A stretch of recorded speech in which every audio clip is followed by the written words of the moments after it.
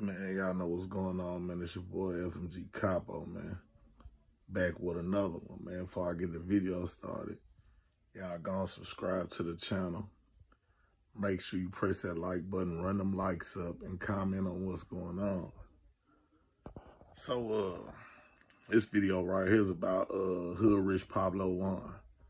You know, originally Hoodrich Pablo Jaun, he originally from New Jersey, if I'm not mistaken, but he really Atlanta bred. So he really from the A, you know what I'm saying? A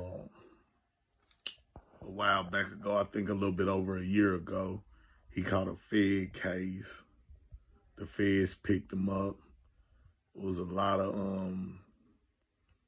of controversy. You know, they were saying part of the case was part of Marlo death and things of that nature, but that wasn't really confirmed.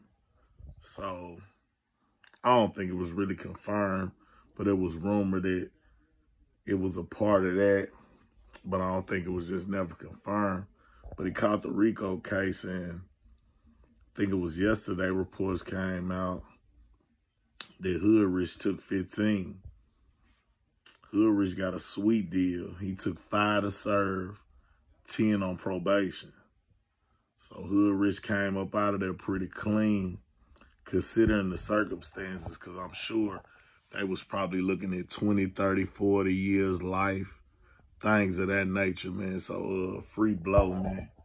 Glad the homie coming home. Y'all let me know what y'all think in the comments about the situation.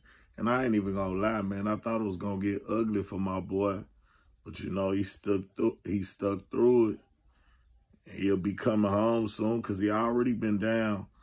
I know it's been over a year. I want to say maybe close to like 18, 19 months.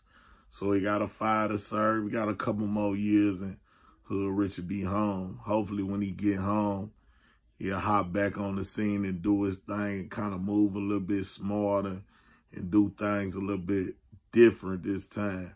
Because he really got the talent to blow. He had already had a couple deals. He was with 1017 at one point.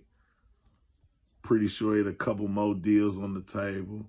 He need to get that career in order and look at this as a blessing that he escaped up out of this like that. So I hope he come home and do the right thing, man. Y'all tell me what y'all think about the blow case, how it ended up turning out. Let me know down in the comments, man. Subscribe to the channel, man. Let me know what's going on, man. It's FMG.